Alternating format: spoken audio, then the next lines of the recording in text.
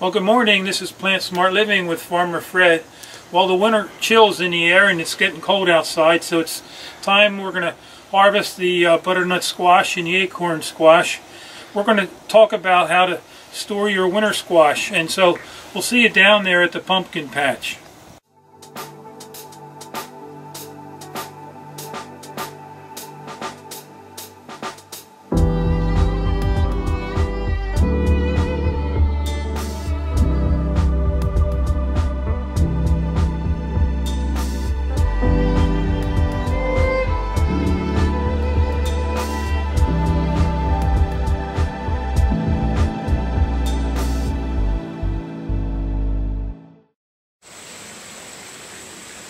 So we're down here at the forgotten pumpkin patch below the pond here. It is a beautiful day with the cool air out here. And we're down here picking the butternut squash and the acorn squash.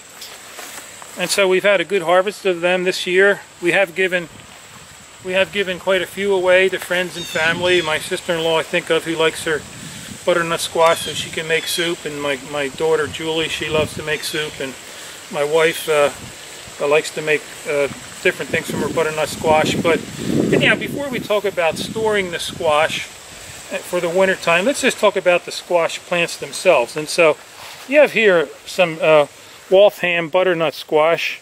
You know, this particular pack was $1.19, and here's one little seed.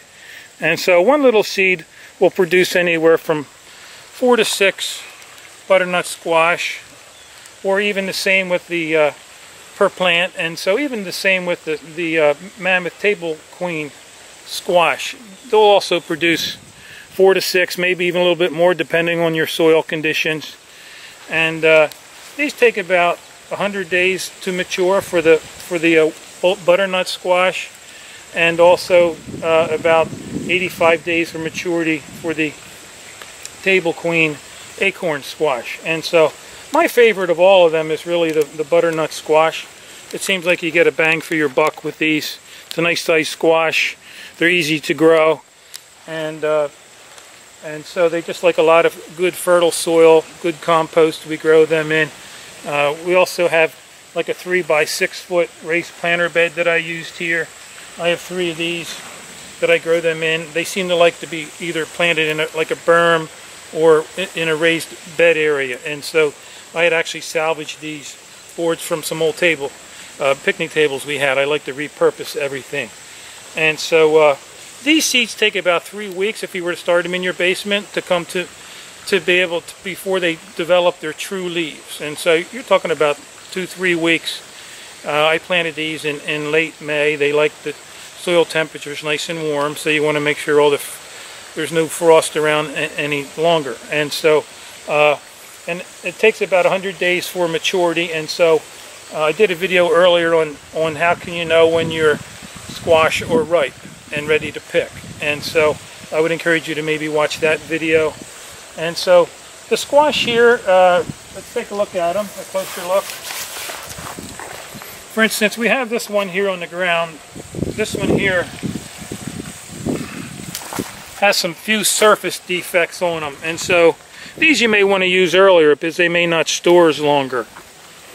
And so you want to make sure you cure these squash for about 10 days out in the warm sun, so it helps remove some of the excess moisture and also hardens the skin on them for winter storage. And just keep an eye on the squash that may have a cut in them, or they may not store as long, and so you would want to use those up. And the storage for these acorn squash are only about 5 weeks. But I've also grown the blue Hubbard squash. They have a good storage on them. They're about up to 6 weeks, just like your butternut squash. But the blue Hubbard squash are nice big ones. I'm hoping to do them for next year. But one of my favorite ways of cooking the butternut squash is, you know, these are kind of hard to peel and cut sometimes, and so my favorite way of doing them is putting them in the oven for about 350 temperature for about 45 minutes to an hour. Whenever you feel like you can pierce a fork through them, then you can cut them up and take the seeds out of them. And so that's what I would encourage you to do that. My My daughter likes to make, again, the butternut squash soup out of them. That's one of our favorites. But the nice thing about these winter squash is that, you know, civilizations have lived off of these for centuries because they'll store in your basement or in your garage. I keep mine in my garage because it's insulated, and it's just an easy place to get to my squash from my kitchen to my garage. But your basement's also good because it likes around 50 degrees to 55 degree temperature for storing these. And so, but my favorite of them all is the butternut squash.